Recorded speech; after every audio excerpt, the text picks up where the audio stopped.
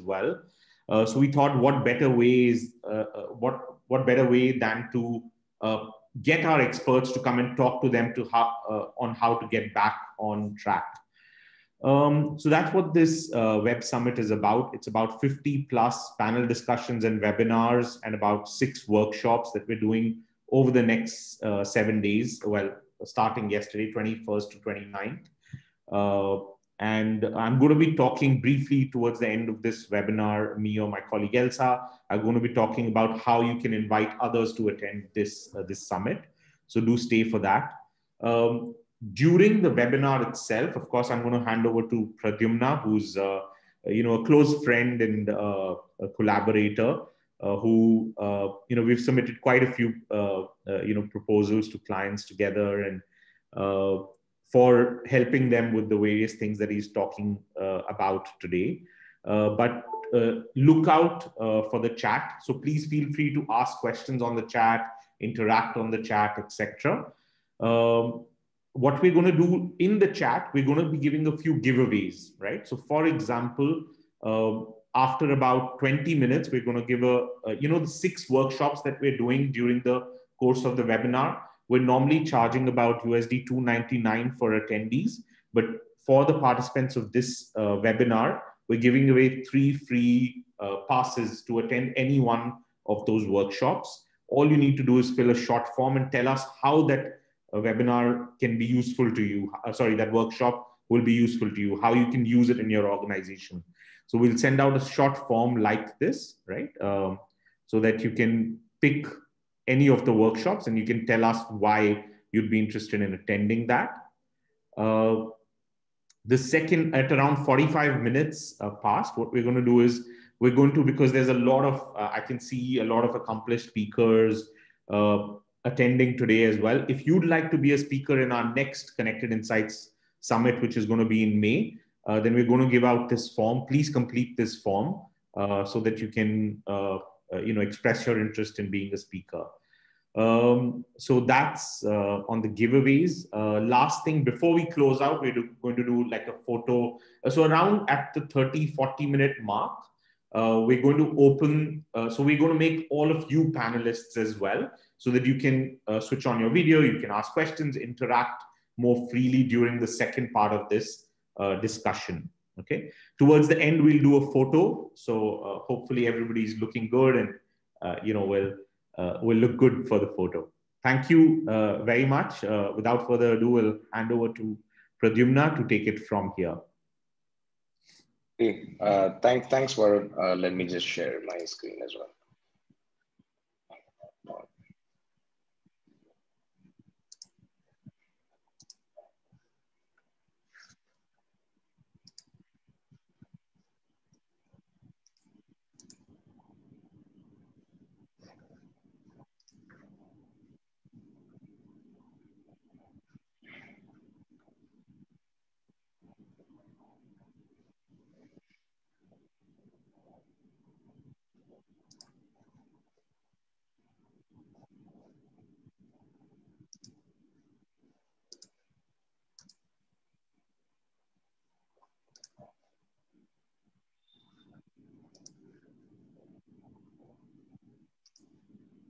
Sorry, just a second.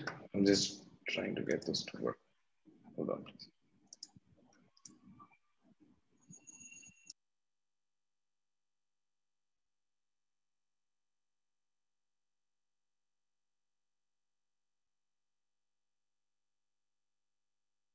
Until then, if you don't mind, everyone, can I ask you to, on the chat, just tell us where you're joining in from, maybe a short introduction, maybe your LinkedIn profile. That will really help until it works.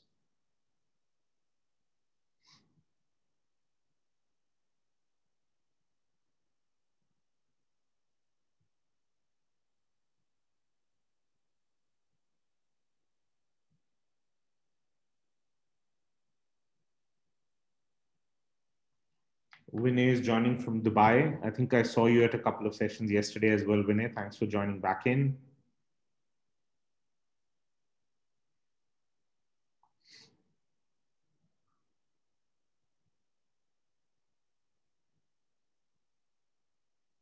Vishwajit from Pune, Jeff from Bangalore. Thanks for joining in.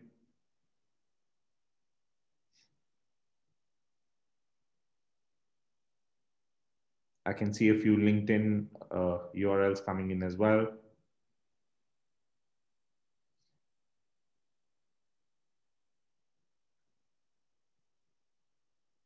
Larry from Thailand, Emmanuel from Dubai, Jitin from Delhi, runs a career counseling and study abroad firm.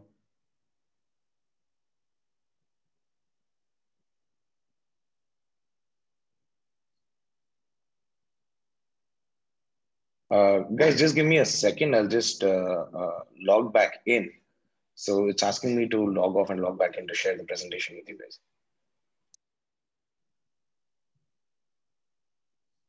No worries, Pradyumna. I'll try and keep people entertained till then.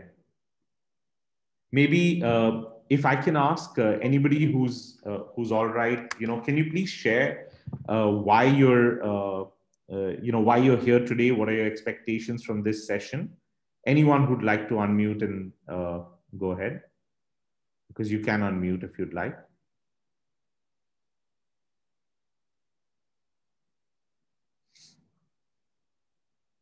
Hello, hi everyone. Hi, Lillian. I'm not going to switch on my camera because I have my COVID hair, but I'm joining today because we're just getting into a funding round, and we just want to make sure that we've got everything covered, or at least learn as much as we can. And yeah, the speaker profile seems quite impressive. So happy to be here. Thank you for arranging this, Varun, and thanks to the speaker. I see his screen is working now, so thanks a lot. All right, sorry about that. Sorry for wasting your time, guys. I just don't know how some of these tools work sometimes.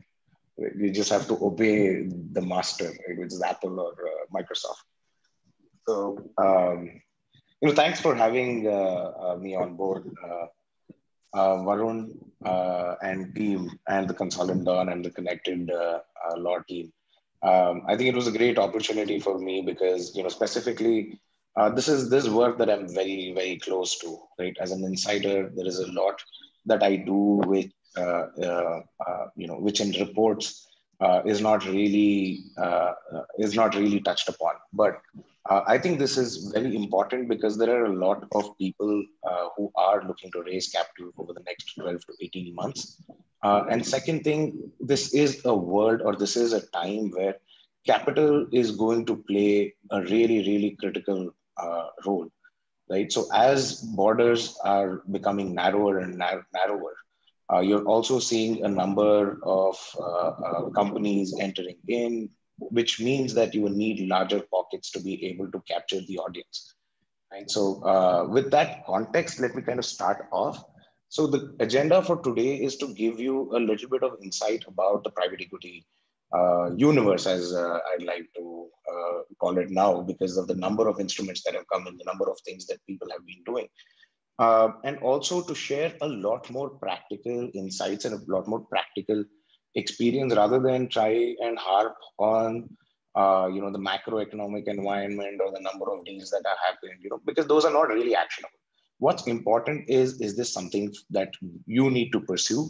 If you need to pursue it, how should you go about it? And what is that knowledge set that you need to know before you kind of move in and start looking to raise capital? Right. So all of this is essentially the objective that I'm assuming that you're all here for. I will try and touch upon some of the foundational subjects in the beginning of it, because I think it's important to get an idea from that. And as we move into the 30-minute mark, I will try and narrow it down to allow for more engagement between us. You can ask me questions. So essentially, this is a space that I've been in for the last 11 years. I've played an insider role on very, very large transactions with some very, very good organizations. And, the view that I have is probably something that a lot of practitioners would not have. So I just thought with you guys and try to, channel it into something more actionable. So the second part of it is very big. This part is going to have a lot more charts and graphs because I want to set the context right with you guys. As we tail in, we'll move to the insights, and we'll also move into a more conversational mode. You're free to ask me questions that you have. One caveat, though, as we move into the second part of it is, see, valuation is a very complex matter. So whenever I've had these panels in the past, and I've had several panels, a large focus moves into the valuation side. So I would appreciate some kind of restraint, at least on questions on valuation. I'm more than happy to explain valuation to you guys, but it would be great to focus on the actual part of raising private equity itself. So let me kind of start off. So from a context perspective, so what you will see is over the last few years, you've been hearing a lot about private equity, right? So private equity is a universe which encompasses, venture capital, it encompasses buyout, a number of terms, but essentially what private equity means is having private financing, your non-bank financing, coming in and assisting you on your organizational goals to either help you expand further into a market, or to be able to generate more assets, or to even create additional streams of revenue. So there are different reasons why somebody would approach a private equity player, and why private equity players would be interested in taking up an opportunity. But why did private equity really come up, right? So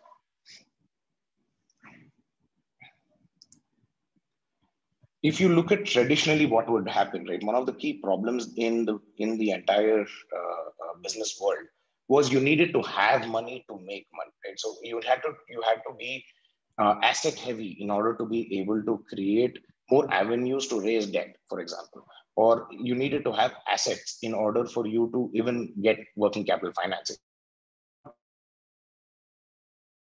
In a world where they are highly driven by intangibles. Now, these intangibles can be in terms of your market share itself, or there can be some intellectual property which really don't feature on a balance sheet, right? But it allows you to be able to expand significantly or conquer a certain market and generate cash flows consistently. So, sorry. Yeah, so the funding at that point of time, let's say pre-2000s, was primarily led by dumb money, right? Like we like to refer to it, at least internally, as dumb money, like somebody giving you just the capital side to the conversation without really adding value to your business.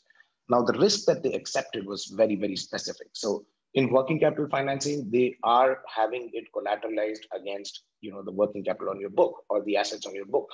But that's not what is necessary, right? If you really need to grow fast and you really need to grow quickly, a lot of it is going to be spent to create a market itself, right? And most of the people who were able to raise money, pre-2000, were people who had wealthy friends and family, right? So the concentration of wealth kind of became focused around more brick and mortar style of businesses, or among people who were already in the top 1%, or who could access the top 1% in order to generate it, right? The other option is you work really hard. You spend 30 years, 40 years, 50 years trying to build a business, and it eventually gets to a certain size or a scale where you are able to attract different kinds of capital, and that's when you can, you can extrapolate your growth. So what happened at that point of time was you had a concept called smart money, which came in, right? Like if you trace back venture capital or private equity, it goes all the way to the 40s, 50s, 60s with the semiconductor industry, right? You had a huge amount of money that was required to spend on R&D to create a product, but R&D itself is not an asset on the balance sheet that somebody could cover, right? They could not drag you to sell R&D to somebody else in order for you to be able to pay back a loan. The second thing is, from a business standpoint, a lot of players started to realize that we can play a larger role with these organizations than what a typical financier would play. Because a financier would say, I will cover a certain portion of the risk only, but when it comes to what you do in your business, I'm not knowledgeable enough to get involved. So as VCs became smarter, they understood the space. They started saying, hey, we can participate with them, help them leapfrog from where they are to where they want to be in, let's say, 20 years. We can help them leapfrog and do it in 5 years if we are providing them with capital and the kind of assistance that they need outside of the capital, which could be either in terms of talent, or it could be in terms of network, or it could be in terms of intelligent strategies that they have encountered or problems that they have solved in the past. So the mantra became, can we build a business very, very quickly? Because, with the technology environment, the whole playing field has sort of leveled, right? You can go anywhere and you can do any business, right? So can we move as quickly as possible and conquer these markets for tech products and services, or for any kind of business model that you have, where capital does not become a key uh, restriction on how your business expands.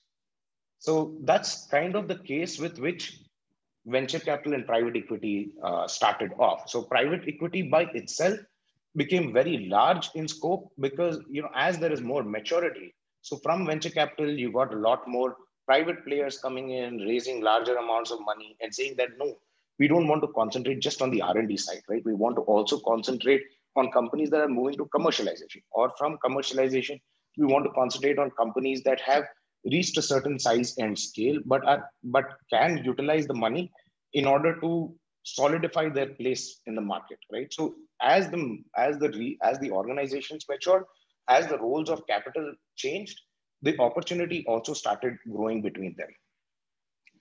So to kind of, I've used a very simple graph, which is very popularly used in the venture capital space, to indicate what kind of capital is accessible at what point of time, right? So as you look at this red line, right? So the red line is your revenue line. But the first few years, every organization is going to spend a lot of money on building out the core assets or the core foundations on which it is going to operate and generate surplus cash. So for example, let's say you're building the next Facebook. You need to build out the technology behind Facebook, right? Like, which means that I need to be able to develop the site itself and add in all of these features which make recommendations possible or which allow it to scale. Now, in the early part of the business, I still need capital, because I'm not going to have $2-3 million available to me, which is when angels, friends and family, or your seed capital or your angel investors come in and start hand-holding you through that process, because you are going to be burning with no revenue in sight, right? Many organizations that we have worked with, especially in the very early stages, might not even have revenue in this phase of their journey. So as they move up in terms of maturity, they start realizing, okay, now I have figured out where my customers are, what they want to do, who they want to sell to, and what is the price point at which they want to sell. But I have not done it yet, right? Because to access a new market requires a significant amount of capital for me.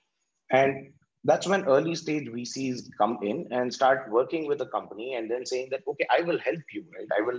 My role in the organization is not only the capital, but I will actually give you the firepower, the management firepower, to be able to take it from a product concept to an actual product in the market. So that's when your early stage venture capital kind of has its best day, because they invest at a time when the risks are huge, but they stick with the company till the time it matures into something that is operating not based on the founder vision, but also based on a lot of research and a lot of strategies that have worked, right? They would have tried and tested things, and they know that this works and this doesn't work, right? If it doesn't work, let's stop doing it. If this works, then let's start doing more of it. So that's your early stage investing case. Your late stage investing case is going to be where you have said, okay, I know what works, but I still have a few things to figure out, right? So for example, I might have started with just friend recommendations as something that will help me, right, to get to a larger user base. But I want to start looking at how I can add video content, right, and be able to engage them better. So that's when your later stage financing comes in and says, okay, great, you've cracked how users are going to come in, but use my money to crack how you're going to monetize on that. So till the time that they have spent their time with a late stage VC, they would have figured out or fine-tuned their business model to a great extent. and a large portion of them at least would have come into the black. And once they are able to forecast risks well, they're able to project how the revenues are going to be for the next quarter or the next 3 quarters or the next 2 years, is when they start considering an IPO. Because in an IPO or any private equity kind of a transaction, the risks that they play with are fairly limited to there being a solid business already operating, a solid stream of cash flows already operating, because they want structures to enable them to extrapolate that money over a period of time, right? So your IPO money is invested with a view to how the company will do over the next 10 years, 15 years, because your retail investor is going to look at a business from its foundations all the way to where it is at now and how it's going to be or how it's going to operate for the next 10 years or next 15 years. In order for you to get that maturity, you will need to spend time with these alternate forms of financing and then move to your public market and then move to your late stage VCs and your IPOs and all of that comes in at that point of time. Very often IPO is not necessarily the eventual journey.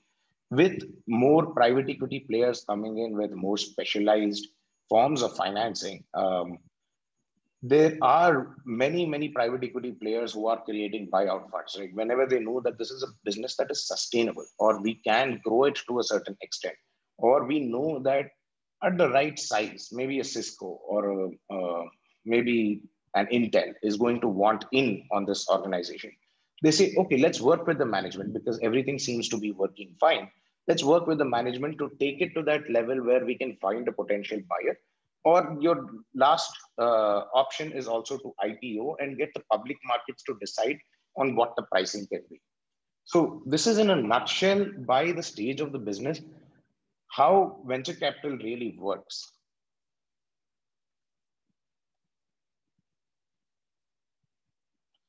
Now, what is also kind of important to understand is, while it's all great, right? So as you've seen that graph move, you also see that the kind of risk that they're operating with at each kind of financing is very different, right? So and risk always means reward from the venture capital or from the investing space, right? Not only in private equity. In general, risk means reward, right? So at every point of risk that they have covered, they like to ensure that they're adequately compensated for it. So if you look at your friends and family around, they're investing purely at the face value, that they know that you are the right person to be able to take this company to a certain level or even to build a solid business out of it. And then your angel investors or your seed investors say, okay, that's great. It's good that you have a core team that's working, but I would like to invest into you because I see a future in this company becoming a very massive company, let's say $1 billion company, right? But the IRR that they expect from an investment is also a lot larger, right? Your friends and family or your angel investors don't necessarily quantify the IRR that they want, but your venture capital, who is a more trained or a more professional investor, or your private equity player who's a more trained or professional investor, starts evaluating risks from an IRR point of view, because essentially they're money managers at the end of the day, right? So the new form of financing that's also come in now is venture debt, which is against every dollar. Can I also access debt? Because there is a certain amount of operational risk with the business itself. And if I can raise this little bit of debt, it can help me grow to a certain level. They're a lot more expensive than your traditional banking debt. And then you have your unsecured debt, then you have your secured debt, and you have your foreign currency debt, right? So the IRRs or the rates of interest are, keep varying between the type of risks that they are underwriting, right? So the first, your earliest stage investors are going to be investing into you. So, essentially you could also say, hey, listen, I changed my mind. I don't think this business is going to work out. But your venture capital investor is going to say, okay, I know you have, you have enough to lose by not making this company work. But I understand you've built a product and I understand that this can have a future. and hence I want to invest into you. So each stage, they want a different risk addressed, and because they want a different risk address, they also want a different return expectation in terms of in terms of venture capital, right? So when do you need to approach what kind of an investor, right? So I get asked very frequently because these graphs are nice and they're good for the trained eye. Like for us, it makes a lot of sense, but most of the questions that we kind of get are, is this going to be something that I need to consider, or what do I need to have in order to consider approaching a private equity investor, right? So let's start, I'll try and skip through the seed portions of it because I think they're fairly simple and there are no complex rules to it. So, you could have extremely different ways in which, these forms of financing are done. And usually from my practice point of view, I have seen deals where it's just a PowerPoint presentation, but they raise, millions of dollars in seed capital, to all the way to a very seasoned deal that also raises seed capital. So there are no written rules, especially because the investors invest purely because of their faith in the company or in their faith in the founders. So typically, at least by the time you raise your angel or seed, you must have cracked your core team. You should know exactly who's going to be working with you in the long term and what is it that you're going to be delivering as a product, right? And for that, the collateral that you need from an organization point of view is a simple pitch deck, explaining out what your business is, what you're doing, how much you plan to raise, and why you're going to raise that money.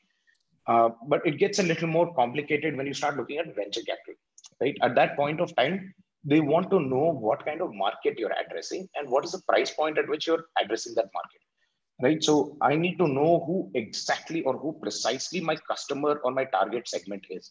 If I know that question, the money that is going to be given to me is going to help me to test, for example, if I'm going to say that 1 out of 10 customers is going to buy a certain product or service, when they land on my website or when they land, when they come into my store. Venture capital at a series A level says, okay, that's great. Where are you going to set up these stores? So you say, okay, I'm going to set it up in, let's say, the metro city.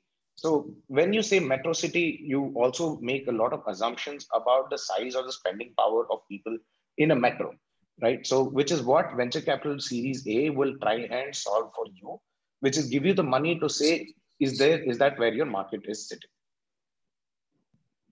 The next portion of it is your series B, right? A little bit more mature than your series A.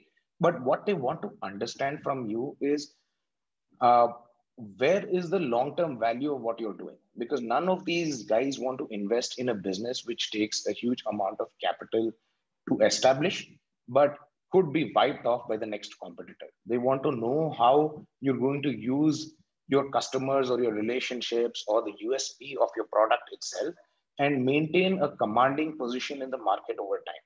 So when you approach these investors, they're very, very seasoned, right? They are essentially guys who have an Ivy League MBA, or they've been founders themselves and then joined, the venture capital ecosystem. And what you need to provide them is a lot more than just an idea and a concept. You need to provide them with reasons why this business works, right? Which means you need to also provide them with things like your MIS, right? I'm saying that my users, every dollar I spend on marketing, I'm able to add 0.7 users, or every $5,000 that I spend, I make $100 of revenue in the first month, and it keeps increasing. So you need to give them enough justification or enough validation to say how your key metrics are going to play out over time.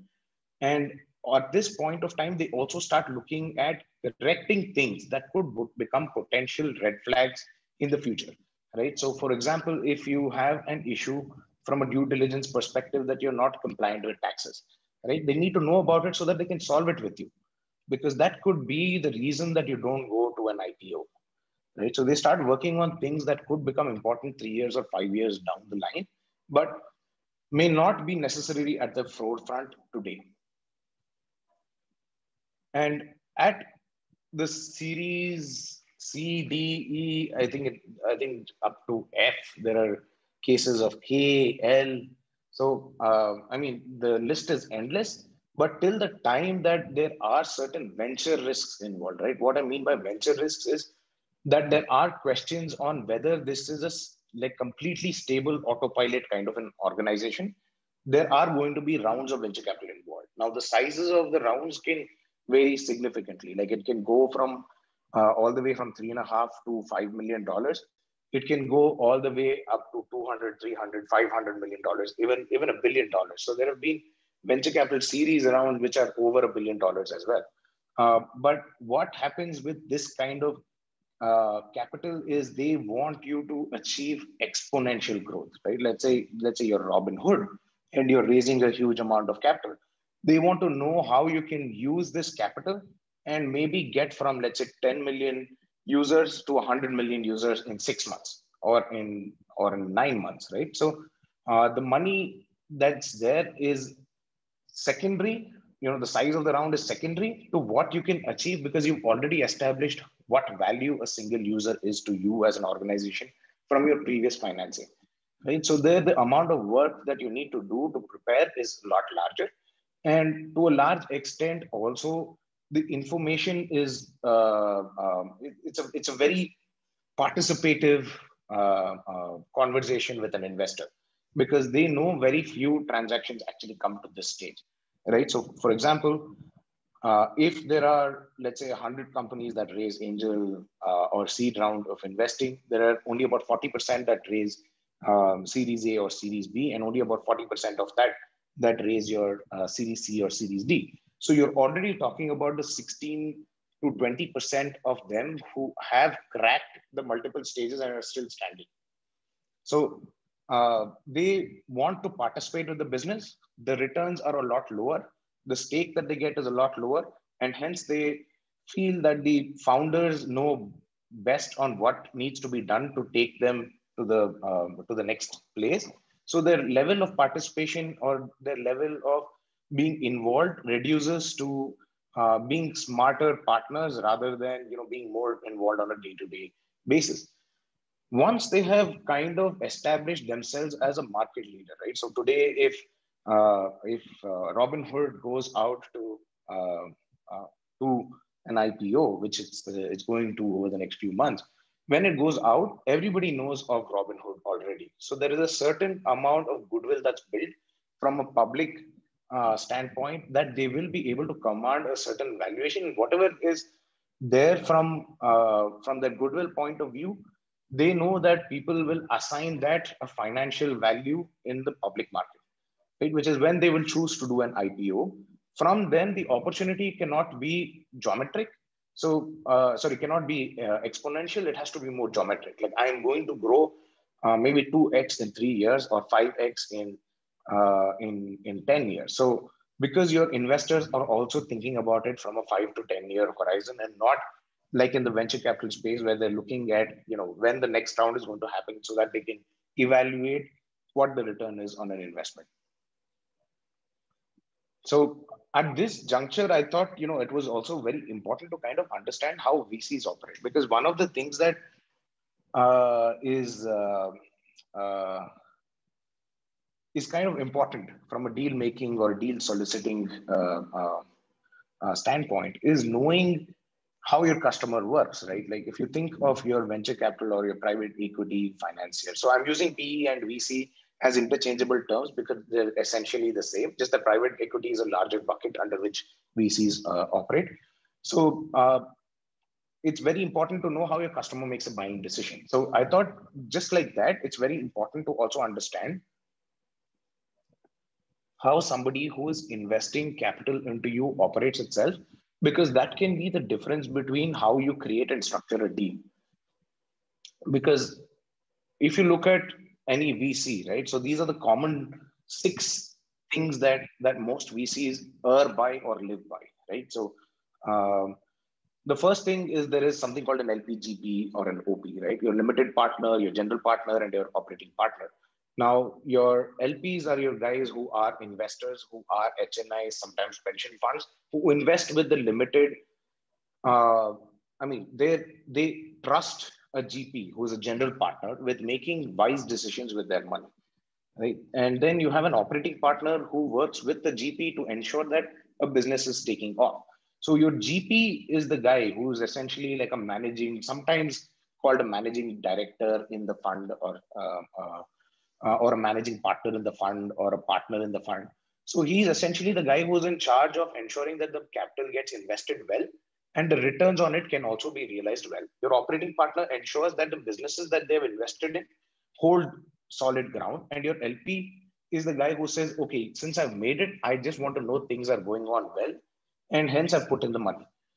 The second thing, every fund has a certain philosophy or a charter, right? So there are businesses that they want to invest in, there are businesses that they don't want to invest in. And more often than not, if it's not on their charter, they're not going to invest in it, right? So if you're going to talk to if you're going to talk to a VC about, who, for example, who does not have a healthcare focus in their philosophy or charter, you will see that they have not done any transactions in healthcare from the time that they were established. And the reason that they do it is because they make these promises to their LPs on what they want to be investing in, just so that the LP knows, okay, I believe that this is a fund that is going to make money because they're investing in XYZ sectors.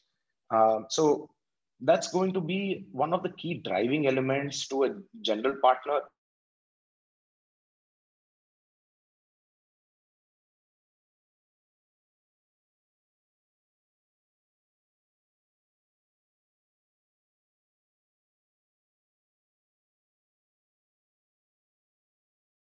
Investing that money, and by the third year, fourth year, fifth year, they start looking at how to convert that. They start looking at how to convert that position into actual return. So that's called vintage of a fund. So the vintage of a fund can be it can be in the third year, it can be in the fifth year, it can be in the seventh year. But a vintage decides how much money is available for them to invest. So a fund raised maybe say 5 years back, it will not be interested in making new investments, at least in the foreseeable future, unless they have something new to, unless they have a new fund that they have raised. The fourth thing, I think this is very, very critical, is hypothesis investing, right? So whenever they invest into a certain company, there are certain 4 or 5 different hypotheses based on which they can invest. And if 2 or 3 go wrong, I still should be able to hit my IRR expectation on an investment. So that's how they kind of evaluate whether to participate in it. If it means that one hypothesis can take the company down to zero, then they also start considering whether they should invest at all, right? Or sometimes they might procrastinate on that.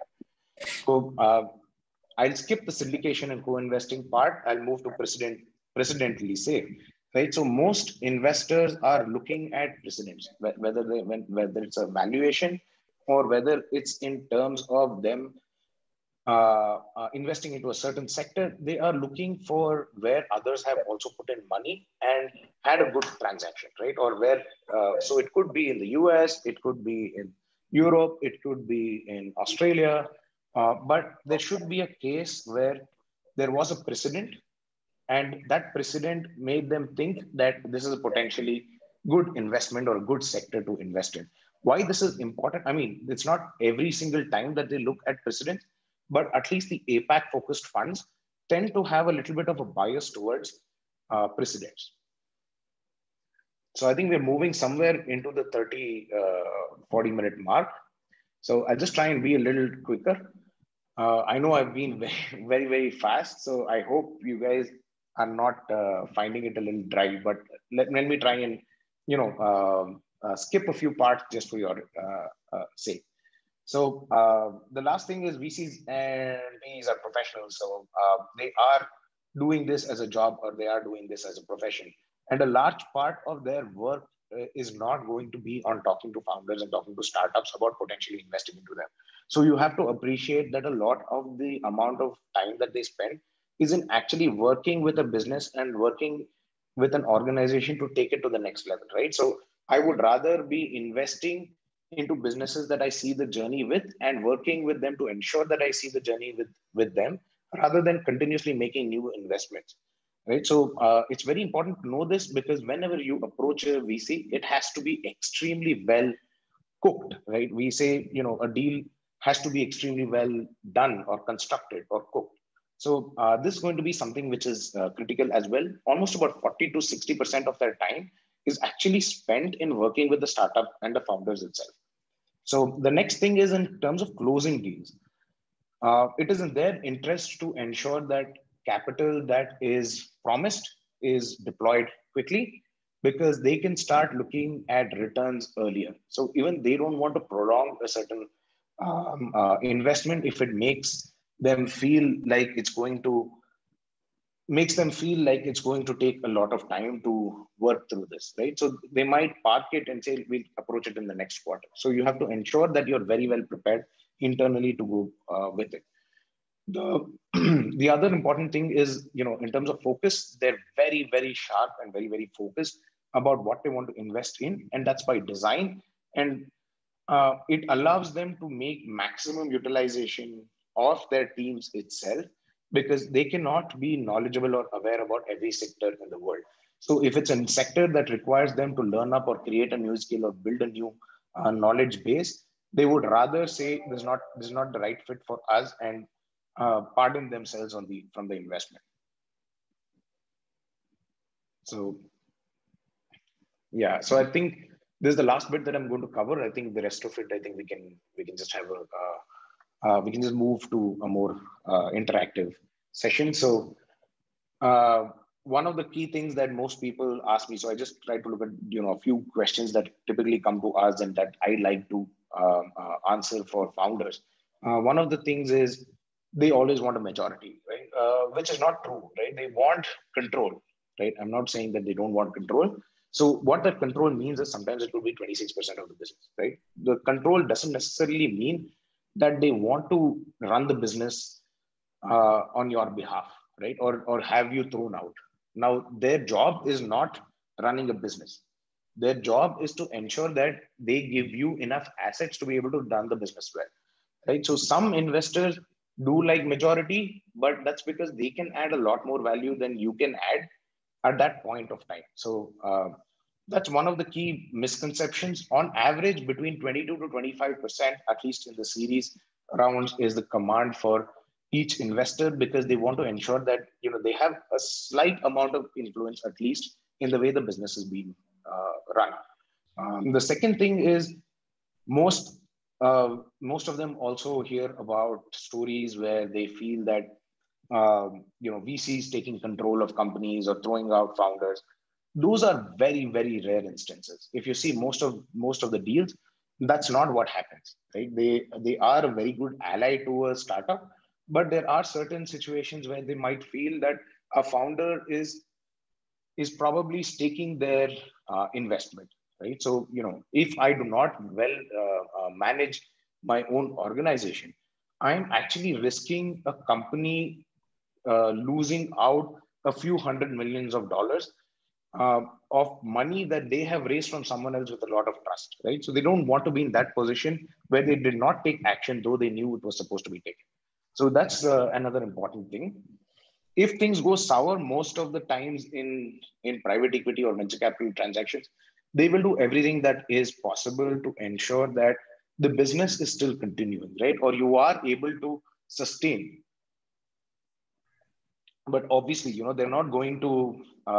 It's not going to be like debt, where they will say, "Hey, I'm going to come and repossess your house or repossess your car," right? But the reason that they take a larger share is also because of the risk that they assume, and that risk gets contained to the business itself and not to you guys. But once you have failed in running a startup, the next time you go out and seek capital again, they will want more justification as to why you believe this concept will work and not the other one. But with banks, for 5 years, they will not lend to you again, right? So I think they're far safer that way.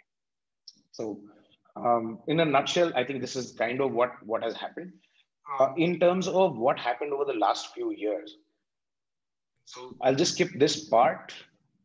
So in terms of what happened over the last 2020, right?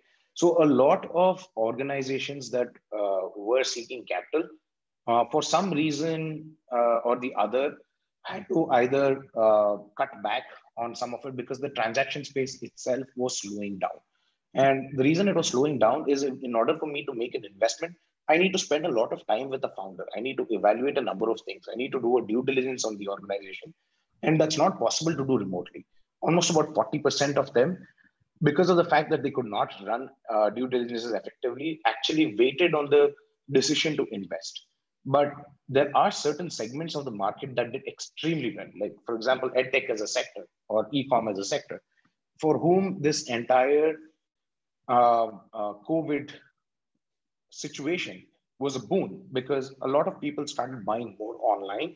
They started spending a lot more time at home. And that led to a larger number of users coming in. And that meant that the opportunity had suddenly blown past what they had originally forecasted or projected.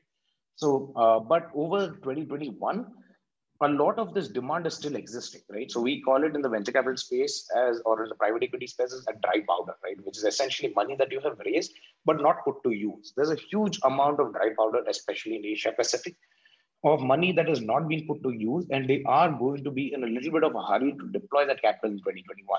So that's going to be a good thing. But the other worrying thing also that kind of happened over the last year is the amount of new ventures that they were investing in reduced significantly because they were not able to do these diligences very well, right? So this year, the resurgence is bound to happen from a macroeconomic point of view, because as companies move into a recovery stage, I think it's only natural that that you see a lot more transactions happening. But you have to be really, really prepared, because a number of companies that did not could not have raised capital, let's say 5 years back, or let's say 3 years back, suddenly are trying to command a lion's share just because their model is great for a completely remote world. So I guess to wrap it all up, I think venture capital, you have to think about private equity as kind of gas, right? So if you have an engine, the more gas you put in, the further the car is going to go. But if you think of it as something, if you think of it as what you need to build the engine itself, you become far more restricted into what kind of capital becomes accessible to you. So an investor wants you to have already prepared the engine, if not the engine for a car, right? Have it for a moped, right? But have the engine nonetheless. Like, show them what your engine can do, and that's what they really want you to give back from, at least from a pitch point of view, on how that engine is geared to take charge of this opportunity. So I think, yeah, that we can now, I think, move into more interactive session. Sorry, I really had to breeze past some of these things, but I'm hoping you guys still got the beat.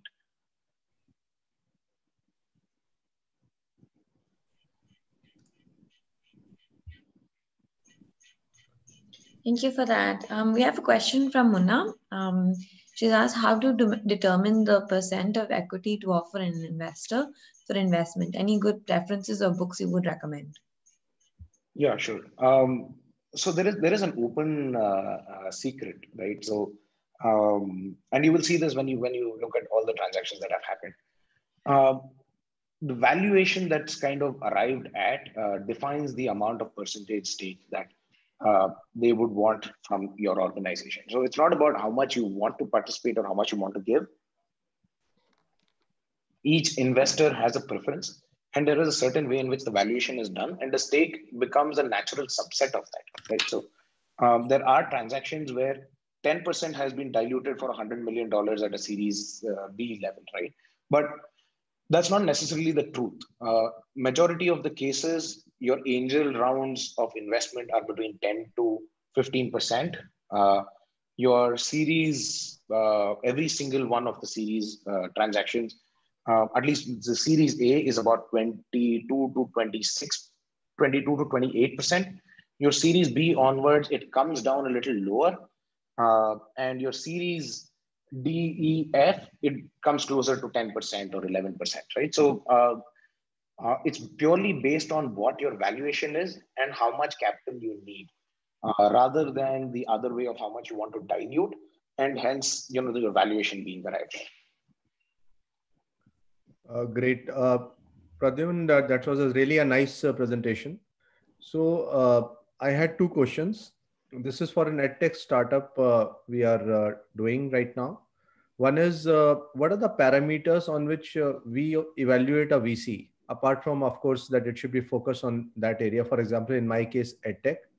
And second was that how many VCs do we approach at the same time? I mean, is it like you go all out, or what advice would you give here? Yeah, Jatin, that's a good question. So see, from just like the way from your, like the way you profile a customer, right? Not everybody is the right customer. Just because they have the money, right? So they might not have a need to invest.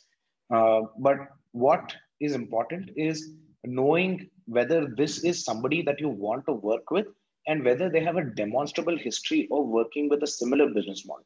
It might not necessarily be in edtech, right? I mean, not everybody can be an expert at it. But if they are very good in terms of helping, like let's say you're in e-learning, right, which is digital delivery of content, they must have worked with digital delivery of content based startups and been able to take it from, like, let's say series A to let's say private equity, right? If not all the way to IPO, because sometimes that space itself is not that old. So you should be able to understand who that investor is, who has shown promise to work with the company. The second thing is, you can always talk to founders of companies that they have invested in on the amount of participation that they have, right? Investors are founders are very happy to have a conversation with you about their experiences with that investor, but completely on a no names basis. But they'll tell you, this is what was good, this is what was bad. It's important to have that conversation and to do this bit of diligence, especially if you're not having an iBanker represent you. The third thing is, when we look at a transaction, especially if it is very new. So for example, in edtech, it's something groundbreaking or shattering, earth shattering in terms of technology. I look at people who have taken earth shattering concepts and then worked back to people who have invested in the first round or in the second round of financing, right? So for example, let's say Accel, or let's say Accel or Sequoia. If I had to make a decision between them, I would see how many of them have been able to work together with Kleiner Perkins, for example, at a private equity stage, or Goldman Sachs at a private equity stage, in order to take a company public. So if I look back and work back, I will see that there are a few repeated names. If I feel Google is my best, like Google Ventures is my best, is the right person for me to take it public, then I work back and see who has Google worked with in the past, right? Because that's the relationship that they kind of share. And for me, it will become a very important measure or gauge of whether I want to work with a particular investor or not. And in your second question on how many should you be working with, I think it's very important to work with a finite number like 10, 15, 20, right? The more you kind of spray out into the market, it becomes more unintelligible as an exercise. So you have to spend more time in trying to identify or profile an investor well, and look at very sharp tailored messages to your investor, which touches upon the kind of transactions they have done and why it's important for you to participate with them specifically. Thanks a lot. Larry also has asked a question. He's asked, this discussion seems focused on startups. What is being experienced today to raise capital to acquire or roll up existing manufacturing businesses? Yeah, so that's a good question. So, I didn't want to take the startup angle, but unfortunately that seems to be the more complex angle, right? So if you look at private equity itself, a huge amount of money is being channeled towards buyout funds, right? So the cost of debt is significantly low today as compared to any other time in history, which means a private equity player can access a deal, one, at a very low valuation, two, can afford a lot more leverage on the book as the company moves into recovery. So with these two things coming in, the amount of money that people have raised. So last year was a blockbuster year in terms of capital raising. While the number of funds reduced, the size of each fund significantly increased, and the returns on capital itself in the private equity space, especially concentrated on buyouts and LBOs, have significantly grown. So if you look at that space as an, if you look at that development as an indicator, there's going to be a lot more interest, especially at an Asia Pacific level, about companies coming in to fund or finance wherever there is a particular transaction that can do extremely well with a little bit of leverage and a little bit of equity. So to answer your question, I think that's a great, it's a good question. And I think it's this year is going to be a very, very big year, especially for what you just mentioned.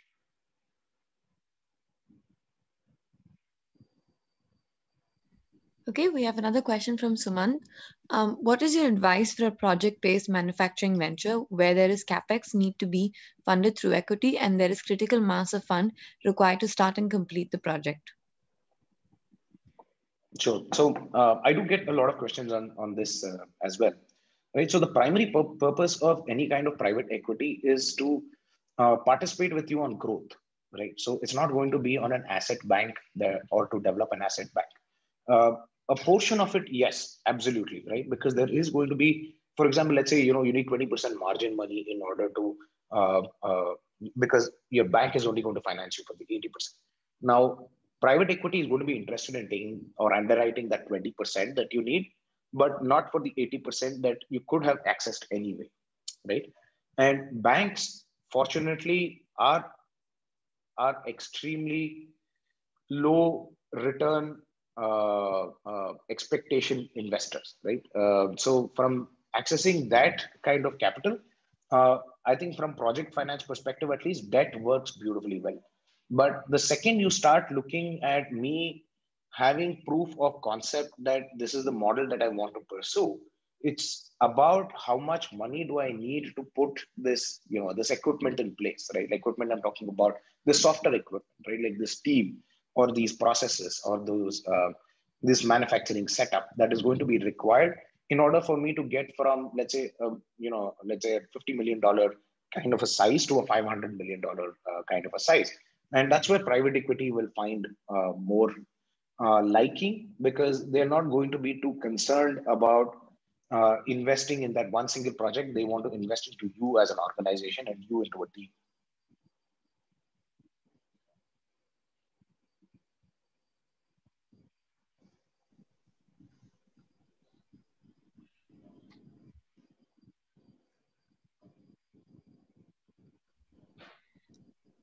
Lillian's also asked another question.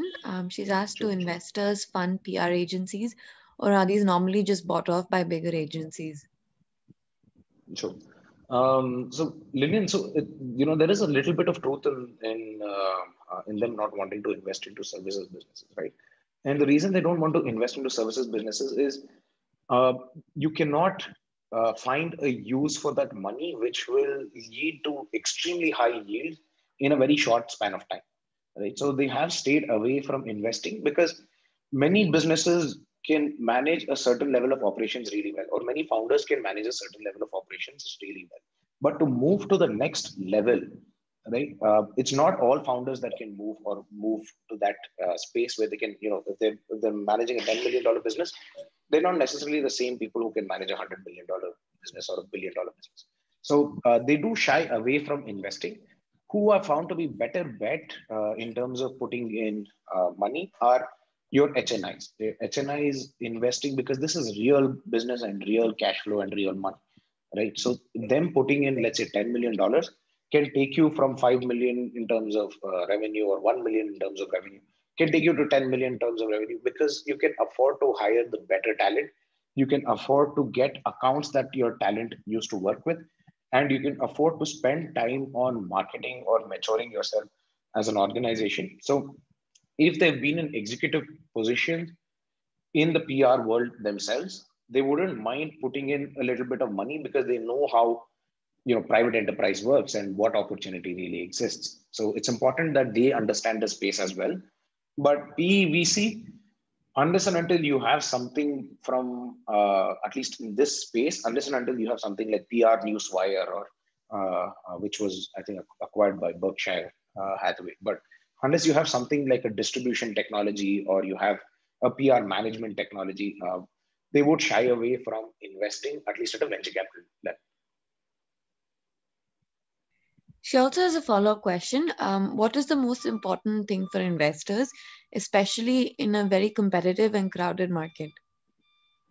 Yeah, so I think one thing that most investors are going to agree on is that the team has to be extremely good, right? The concept is secondary, right? Because there are many people who can come up with concepts. And in fact, when you start off to when you're reaching scale, your concept can have gone through multiple iterations. So when investors really look at a business, the most important slide for them is the team. I mean, from an analyst point of view or from somebody at the mid-level who's evaluating a transaction on whether the space is good or not, the rest of it, the market and, the concept and business and all of that are good. But from a partner level making a decision to invest, what they're going to be really concerned about is whether this team can pull it off, right? Together, can this founder or these co-founders, can they really make this organization work? Rakesh has also asked a question. He's asked, are you aware of any VCs who invest into art business, especially when digital art and NFTs are gaining relevance? Right. So, fortunately, I want to say the answer is yes. There are very, very selective investors, especially in the US, who have been tracking the crypto space, right? Like essentially blockchain-based technologies from quite a few years. Like, for example, there's a group called DCG, like Digital Currency Group, which has been working on this space, and the level of knowledge or maturity about this is extremely high. So they are going to start looking at businesses that are built which can allow for creation of NFTs, for example, or make the process smoother for you to manage an NFT, right? Because every NFT requires you to have certain rules that are put in place, have certain smart contracts, and not every art creator, not every creator necessarily has the expertise to do it, right? So there is going to be an opportunity for somebody to come in and say, I can help you convert this, or I can help you navigate the complexity and use my implementation of of a technology built on blockchain, which allows for NFT creations on an accelerated model. So there are opportunities, and obviously investors are going to get very, very excited or involved. But purely from an art investing space, there is a lot about art that is very under the cushions, right? Like under the blankets. If you look at the most expensive pieces of art, they're not sitting in galleries or they're not sitting in museums. They're actually sitting in free ports. They're sitting as investment vehicles to move millions and millions of dollars between companies without paying local taxes, right? Or for you to ensure that you have a huge amount of assets that will, that keep growing, but you're not getting taxed as they grow, but you're getting taxed maybe 50 years in or 100 years in. When somebody decides to sell them. And with NFTs, the difficulty is because you're anchoring out and you're making it so transparent. These investors might not be necessarily invested, but you have a number of other investors who understand the space very, very well and are probably going to take to it like fish in water, right? And especially the crypto millionaires, and which is how that Nyan Cat thing sold for like 69 million, right? Which is absurd or unheard of. So Pradyumna, we're running out of time now. So is it okay if we do a quick photo and wrap up? And any other questions we can always email to you, connect you with the panelists, with the attendees directly. Sure. That's absolutely fine. Okay, so if you can stop sharing your screen, and if we can ask everyone to do a quick, quickly switch on your videos and say hello so that we can take a quick photo. And then what everyone, we've started our next webinar. So Elsa will just paste it on the chat. So feel free to join there. Elsa, so could we just have the quick gallery view?